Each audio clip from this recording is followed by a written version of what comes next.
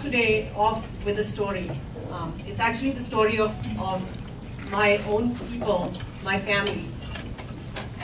My grandmother, who was my mother's mother, my Nani, was a young widow in 1946 when the winds of partition started flying around in her town of Peshawar. She had just become a widow in a freak accident in which my grandfather was killed. And in 1947, she didn't believe that she would have to leave her town, and she knew nothing else. She had been educated only up to the 4th grade. She had 5 children at the time. Only one of them was a teenager, and the others were quite young. And then, you know what happened. Partition was about to be announced, but even then they didn't believe that it was going to happen. So she thought she would take her 4 children and go to India, or the Indian side, as they had started calling it, and come back when things calmed down. I think many of you have heard this story before. So in 1947, with 4 young children in tow, dressed in white because she was a widow, she left for India. And when she arrived in India, a month later, partition was announced, and she realized that she had 4 young children and not a penny to her name. And so what she did, which was unheard of in the time, and everybody advised her against it, was that she got on a train to go back to Peshawar, to bring some gold back so she could raise her children. And everyone told her goodbye because we will never see you again. As many of you know, trains in those days between what was the newly created Pakistan and India were filled with dead bodies from both sides, because people had gone mad and they were killing and raping and pillaging and murdering and torturing each other. My grandmother got on that train, went back. One of her Muslim friends helped her smuggle some gold in a box of bread. And she got that and came back on a train which was filled with dead bodies. She never talked about this. I never heard her talk about it, but everybody in the family talked about it because she became a legend. No one expected her to come back alive. She did. She raised her children. Each one of them went to college. I feel like I'm helping some people, perhaps for healing. But I'm also inspired by just about every story I hear. I'm moved that people can go on after such trauma and build lives for themselves, for their children, like my grandmother. I too was moved by the fact that there was a big discrepancy between what I heard in my family versus what I learned in school, which was almost nothing. So I moved to the US when I was 10. In India, I had not heard about it in school. I only learned about it through my family.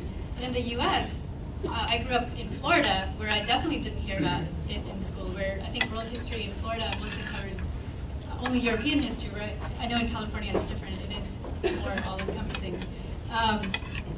So that was always something that bothered me, because as someone who was South Asian, I felt very disconnected from my culture. And I was always a little bit, curious why it was not covered in school. And when I tried to tell my teachers about it in high school, that we studied the Holocaust in Hiroshima and Nagasaki, that something similar happened in South Asia, they would say that maybe it was not that important because it's not in our textbooks. So textbook, knowledge sort of legitimizes, or textbooks sort of legitimize knowledge in that way. And so as I grew up, of course, I lost my grandmother along the way. I never recorded her story. But I was in Hiroshima in 2008, and I was very moved by the Peace Memorial there, the archives, because when you watch the stories, it's much more powerful than the movies that you watch on the bomb and the books that you read. You can actually see how it affected real people, how they could no longer have children and live normal lives because they were affected by the bomb. And so I thought that was very moving, and it was instantaneous. It was like, okay, we need to do this for partition, because people need to hear it from my grandma and not me, because they don't believe me when I tell them. So I had that thought in the back of my mind in 2008, and when I came back, actually I was in India in 2009. I started collecting stories. I had a video camera that was always on me since I was a teenager and or early 20s, and I started recording stories, very rudimentary. I moved out to California. I did not know anybody. So I kind of didn't collect any stories. 2010, I was visiting my grandmother's brother. He was 95 in India, and I didn't have my camera with me. So he asked me to come back next time with my camera so I could record his story. And he was 95. He was in his 30s during partition. He knew quite a bit at that time. But next time never happened because in June that year, he passed away. And for me, that was like a wake-up call. Like, wow, he left us. And I mean, not only did we lose a family member, but we lost this whole legacy that we're never going to know. And there's so many other individuals like that who have these stories that are leaving us. And they're taking with them a part of our story, a part of my story, even if I'm not related to them. They're taking with them knowledge that has not been recorded. And you know what happens when there's incomplete knowledge out there? We fill it in with our imagination, and we sort of write history the way we want to. And that's why it's so important, I think, to record the people's history, because these are bits of knowledge that have not been recorded. And we need to, for those of us who've inherited this state of affairs, especially, we want to connect the dots. And for us, it's important to have that knowledge. Now it's my great honor to introduce Dr. Bapsi Sidhwa today. But really, Dr. Bapsi Sidhwa needs no introduction. As all of you know, Dr. Sidhwa is an award-winning Pakistani novelist and acclaimed author, essayist, and playwright, perhaps best known for her book, Cracking India. Well, hi everybody. Wonderful to see you all here. Is the mic on? I'm yakking away without the mic. But you know, I'm a Parsi, and in Bombay, we are known as Kagra Khao. How many of you know that? Because we yak too much. So from that point of view, anyway, I first would like to thank Rina very much for the really touching introduction, for taking so much interest in recording the history. You know, we don't have an institution like the Holocaust survivors. You know, I am a partition survivor. And so there are many partition survivors here. And we are dying out very fast. We better record our histories before we all pass away. And the other thing I wanted to touch upon, I was in Delhi for the filming of the movie Earth. And at that time, there was not a soul I met who did not say they did not originally come from Lahore. They all had such a strong Lahori connections. And they said, next time you come, bring us some Lahori water. You know, it was so touching. It was so nostalgic. Anyway, I really applaud Gunita and Rina and everybody who's taking part in this marvelous project. Because look at the amount of stories the Holocaust has developed. Look at the amount of pain that has been recorded and lessons learned from history. And if we don't record our stories, then we will not be able to learn a lesson from history. Not that we ever will, I doubt, because the slaughtering has been going on forever and ever. We have to face the fact that at times of anarchy, somehow or other, men lose their mental balance and greed comes into the forefront. Mothers are trying to protect their children, and the men are out for revenge and for all the reasons opposed to what women are, I think. This is my very personal opinion. And this history has to be recorded. Thank you very much. Thank you. Now I'd like to invite a few people up here on stage because we're going to be conducting a panel. Mr. Hardev Singh Grewal, please come and join us. Mr. Shani Ali, Farhana Afroz,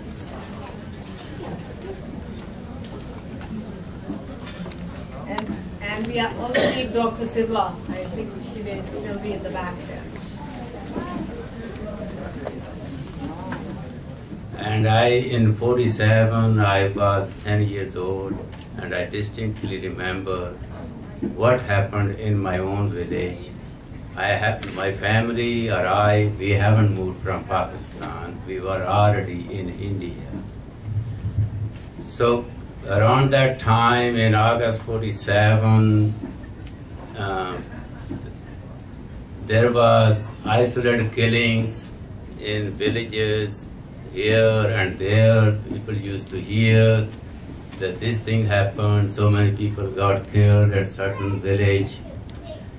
In my own village, elderly people came up with a novel idea how to protect or save, I don't know whether I'm using the right words or not, the local population, a Muslim population. What they thought of as to ask them to become Muslims, to convert to Sikhism. Maybe the Muslim population didn't have a choice. Out of fear, they did what they did.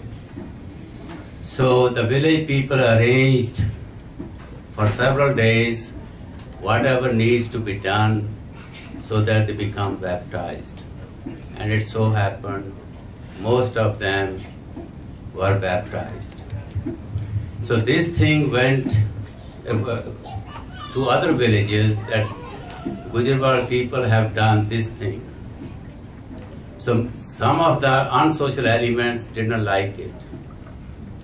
So they came from other villages.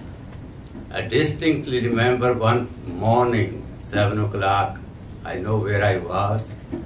There was gunfire, constant gunfire outside the village. The unsocial elements came from outside.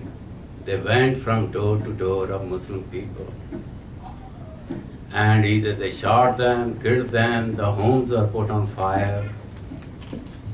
And what bothers me the most, the other Sikh people, the village population didn't do a thing. One early morning, we woke up to a loud noises, and my mother, she woke up and she went upstairs on the roof. There were flat roofs of houses, so she went on the roof to find out what's going on, and me and my brother followed her. We got up there. I still remember I saw hundreds of people surrounding the village. There was sword drawn, spears, and other arms, and shining in the early morning sun. My mother was there. She didn't know what to do, and then my uncle came running, and he told us to follow him. So the mother came downstairs, and we followed her too. We all went to center of the village. There was a big room, maybe somebody's house. When we got there, there was about 100 women and children, all into their one big room. And we got there too. So my uncle told us to stay there until they come back, if they come back. All the men decided that that was the best way out. They could defend as long as they can, and if not, then see what happens.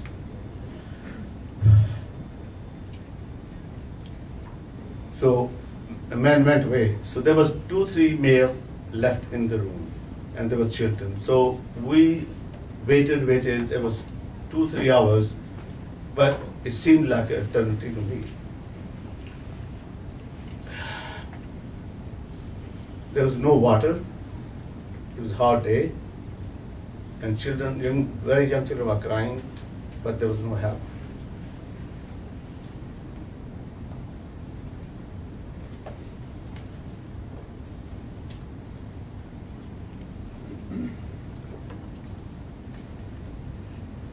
All of a sudden, somebody knocked the door. They were shouting to open the door, and nobody would open the door. And then I heard the noise from the roof, and somebody broke the roof, made a hole, and shouted to open the door. Otherwise, they will set the room on fire, and that's what's going to happen. So somebody in the room said that, well, we are going to die anyway, so why not open the door?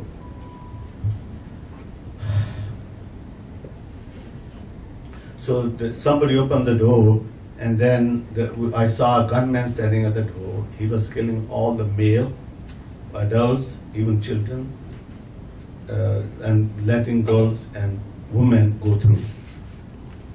My mother saw that, and she found 2 small sheets, white sheets, and she wrapped around me and my brother, and so that we look like girls. We passed through the room, and we were guided to a big, huge tree, I still remember, and they asked us to sit down there. When I got out, I saw bodies, blood around.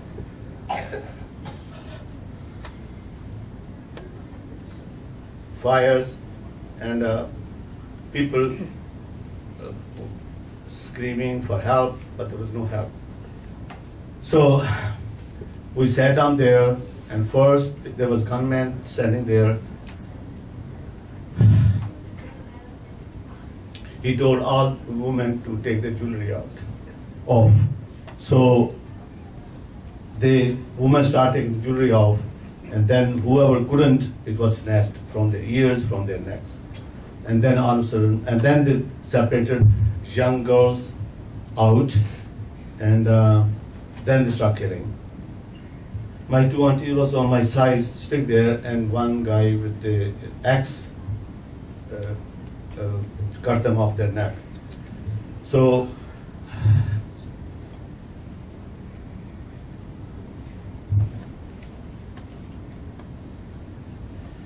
they fell over, and then my brother, he must have been about 11 years old at that time. I was about 7. So he ran to escape, and one guy came with a spear and hit him, and he fell.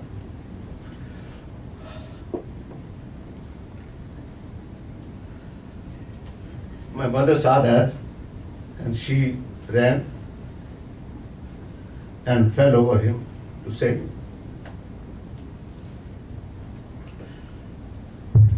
They were both killed there.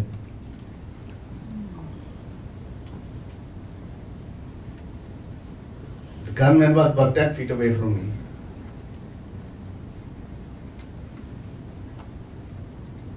He shot at me a few times, but he missed. I was standing there stunned. I was not fearful. I was not thinking about anything. I was stunned. And then all of a sudden, I still feel that way. Fear went through my body, like a lightning. And I ran. When I ran, I bumped into one, I ran and one guy with a spear came to kill me. As soon as he got close to me, I bumped into another person who was killing too.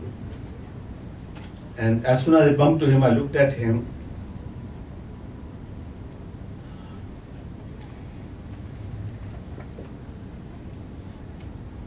He held my hand, and the other guy tried to kill me. He said, "Don't." He said, "Why?" He said, "I want to take the child with me."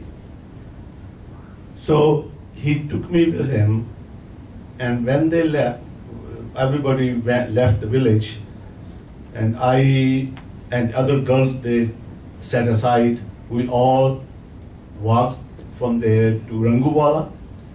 There, when the elders find out what happened of their village, they were Sikh and Hindu village. So they came up, met those people who were taking those girls and me, and told them this is not the way it should be done. They should be released. We will take them to Patiala, which was close by somewhere, because there the Nawab of that Patiala was Muslim, so there was no riots there, no killing there.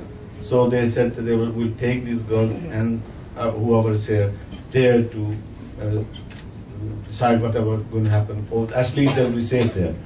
So, but then the people, those young people who got those girls, they said, "We're going to burn your village too if you want, let us go." So I remember that one old guy, he was literally crying. Because he could help. And then we left the village, and then everybody split up. The guy who had me, I don't know where he was taking me or what he was going to do with me. We walked about 2 nights and days. He will leave me sometime in the grown-up crops so that I can hide there and go to the village, get some food, and come back, and I will eat. And then we go on. And sometime I went with him in the village. He was afraid that somebody may ask who I was, and I could be killed. So after that, he took me to a village, was close by to Ludhiana, where he left me with a family who wanted me. Somehow, they wanted a small child, although they had 3 children of their own.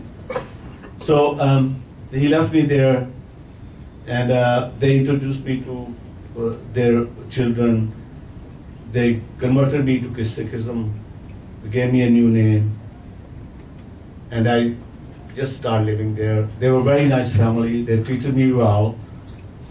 I used to go with them to the farm to help them wherever I could. So I sort of started another kind of normal life, but it didn't last long either. As Mr. Garewal said, that there was an agreement between India and Pakistan to recover whoever was left there on both sides of the border to pick them over to their respective countries. So military found out about me, and they came and wanted to take me with them. And I was still very traumatized, and I didn't know what Pakistan was and what India was. And I didn't want to go. So I was crying, and one soldier took me around and told me there's nothing is going to happen to me, and I will be okay. So he told me a few things and told me about my village, and then from there I just calmed down, and then it took me to Ludhiana, where I was stayed there in a refugee camp. So when there was about 200 people, they put us into buses and took us to Lahore refugee camp. 2 years ago, I was at a grocery store in Sunnyvale. As I was coming out, there was a poster on the wall. You know how we all see the flyers. And this one said, 1947 Partition Archive. Share your story, volunteer, join us, donate. So I emailed the email address that was listed there. And actually, when I saw the flyer, my first thought was, what took them so long? And then I took the little bitty tiny thingy with email address and then emailed them. And someone replied to my email, and it was Gunita. And when I got to know them more, I found out it was really not them. It was her who was running 1947 Partition Archive. And then later on, I got to meet a lot more volunteers, Reena, Iram, Natasha, Maya, and many others. I'm sorry if I'm not mentioning your name. Last year, I went to Bangladesh to collect stories. There was 5 of us who went to South Asia, and I was the one who went to Bangladesh. I collected many stories, people who went to the east side and the west side. I want to tell you a little bit about these specific people that I interviewed, the Biharis in Bangladesh. When partition happened, a large number of people from Bihar and Uttar Pradesh came to East Pakistan because that was closest for them. And this was East Pakistan, and they settled. Remember, they left everything back and they came to this new land. Who knew in 24 years this is going to be Bangladesh? So all of a sudden, you are not in Pakistan, you are in a new land. And if you are a Bihari, you are actually a minority, an outsider. So the government of Bangladesh gave them the option. Do you want to go back to Pakistan or do you want to stay in Bangladesh? Most of them decided to opt for Pakistan. So they were put in refugee camps in different parts of Bangladesh. There are about 100 of them. When I went to Bangladesh in 2002, there were about 160,000 Urdu-speaking people living in refugee camps for 40 plus years. I could not believe it. I saw it with my own eyes. Many of you tell us your stories about going to refugee camps and how horrible it was.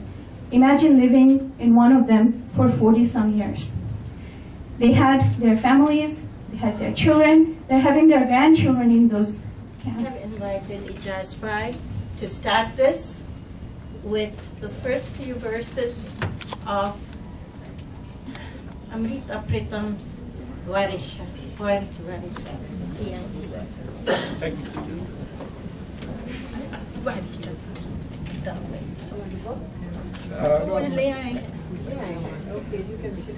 ਅੱਜ ਅੱਖਾਂ ਵਾਰੇ ਸ਼ਾਹ ਨੂੰ ਕਿਥੋਂ ਕਬਰਾਂ ਵਿੱਚੋਂ ਬੋਲ ਅੱਜ ਅੱਖਾਂ ਵਾਰੇ ਸ਼ਾਹ ਨੂੰ ਕਿਥੋਂ ਕਬਰਾਂ ਵਿੱਚੋਂ ਬੋਲ ਤੇ ਅੱਜ ਕਿਤਾਬ ਵਿੱਚ ਇਸ਼ਕ ਦਾ ਕੋਈ ਅਗਲਾ ਵਰਕਾ ਫੋਲ ਇੱਕ ਰੋਈ ਸਾਥੀ ਪੰਜਾਬ ਦੀ ਤੂੰ ਲਿਖ ਲਿਖ ਬਾਰੇ ਵੈਰ ਅੱਜ ਲੱਖਾਂ ਧੀਆਂ ਰੋਂਦੀਆਂ ਤੈਨੂੰ ਵਾਰੇ ਸ਼ਾਹ ਕਹਿ आइए हाथ उठाए हम भी हम जिन्हें रस्म दुआ याद नहीं हम जिन्हें सोज़े मोहब्बत के सिवा कोई बुत कोई खुदा याद नहीं आइए हाथ उठाए हम भी आइए अर्ज गुजारे की निगारे हस्ती जहर इमरोज में शीरीनी फरदा भर दे जो जिन्हें ताबे गिरा बारी अय्याम नहीं उनकी पलकों पे शबो रोज को हल्का कर दे आइए हाथ उठाए हम भी जिनका दीन पैरविए कस्बो रिया है उनको हिम्मत कुफ्र मिले जुर्रते तहकीक मिले जिनके सर मुंतज़िरे तेगे जफाए उनको दस्ते कातिल को झटक देने की तौफीक मिले आइए हाथ उठाए हम भी हम जिन्हें रस्म दुआ याद नहीं हम जिन्हें सोज़े मोहब्बत के सिवा कोई बुत कोई खुदा याद नहीं इन काली सदियों के सर से जब रात का आंचल ढलकेगा इन काली सदियों के सर से जब रात का आंचल ढलकेगा जब दुख के बादल पिघलेंगे जब सुख का सागर छलकेगा जब अंबर झूम के नाचेगा जब धरती नगमे गाएगी वो सुबह कभी तो